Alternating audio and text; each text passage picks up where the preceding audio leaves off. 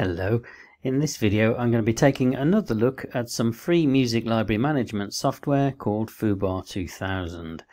In particular, I'll be looking at playlists, including how to create them, add music to them, save them, delete them, and organize them into folders using a component that extends the software. Let's start with a look at playlists. The first thing you need to check is that the user interface is showing the playlist view. On screen here, I'm just looking at the simple default UI. If your screen looks different to this, just go to the View menu, click on Layout and select Quick Setup.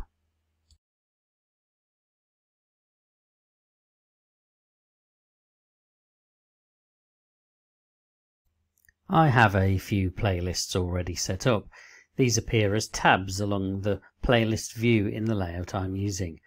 That's all I'm going to say about layouts for now, because I'll cover them in another video. So how do you start a new playlist? You can either create a new playlist by going to the File menu and choosing New Playlist, or by navigating the library to find the first song or album that you want to add to a new playlist, and then right-clicking it to open a context menu, and then hit Send to New Playlist.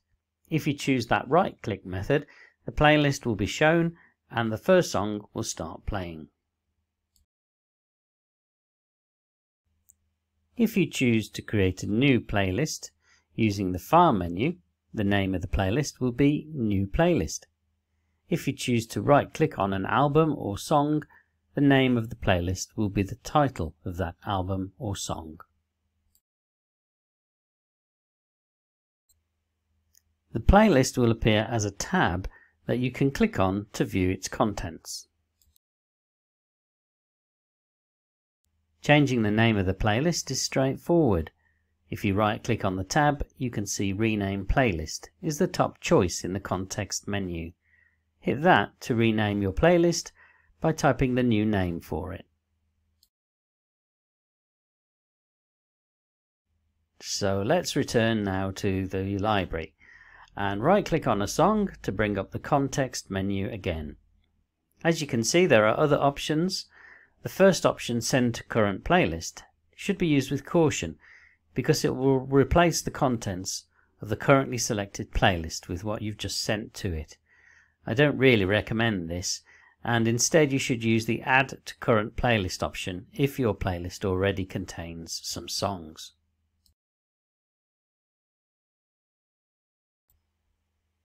I'm going to skip the option to create an auto playlist for the moment, but copy is an option and you can use good old copy and paste commands to add songs to playlists.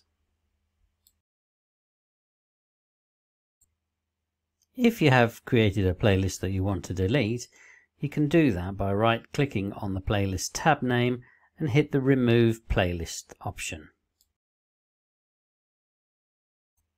You can also move the position of the playlist tab left or right by choosing those options. Maybe you want them in a certain order.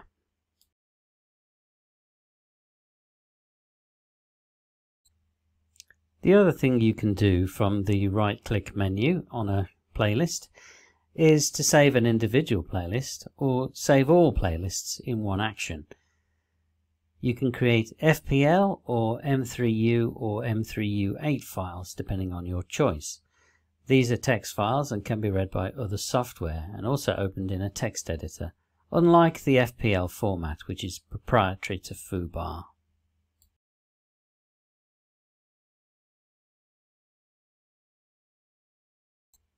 If you remove a playlist but realize you've made a mistake and want it back, you can restore it by right-clicking on a tab and hitting the Restore option and then selecting the playlist to restore. The removed playlists are only restorable until you exit Foobar2000, because when you restart Foobar2000, the Restore option won't be available. Open the View menu and click on Playlist Manager. This gives you another way to view your playlists. You can change the information displayed by right-clicking on the header and ticking the columns you want to see. I like to see the total duration of all my playlists, so I usually enable that column.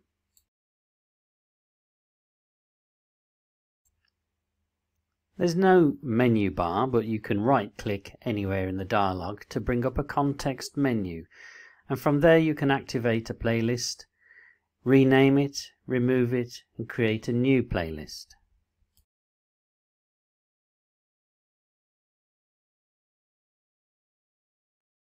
I'm now going to introduce something called components.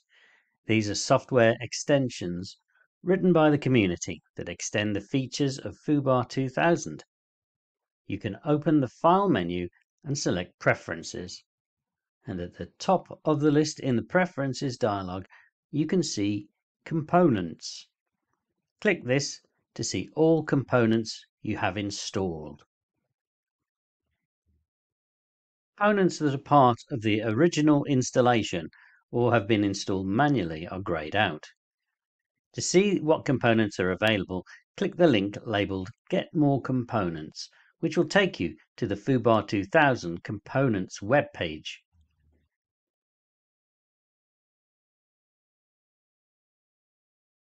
From the webpage, follow the links and you should be able to find and download links for the different components.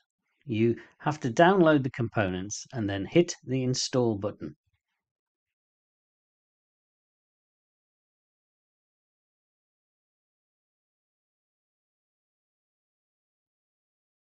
I'm just going to mention several that I found useful.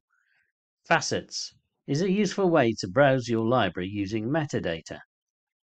I found two components to create a panel to show the lyrics of songs as the song is playing. They are called Multi-Source Lyrics and Lyrics Show Panel 3. I have installed another component called One-Way Sync that helps me easily transfer playlists of songs to play on my MP3 player. Playback Statistics captures statistics about songs I play. Finally, Text Tools has helped me to output lists of songs in a text form that I can paste into documents or emails. One component you can't see is one named Columns UI. I've removed it temporarily because this offers another way to customize the interface. Playlist Organizer is a component that helps you organize your playlists into folders. It might be useful if you have a lot of playlists. I don't have that many playlists at the moment, but I can see the value of organizing them in a more structured way. This is where this video ends. Join me for the next one, in which I'll be explaining how you can customize the user interface. Thanks for watching. If you've enjoyed this video and gotten something out of it, I'd be grateful for a like. And if you don't want to miss any future videos, why not subscribe? Until next time, bye.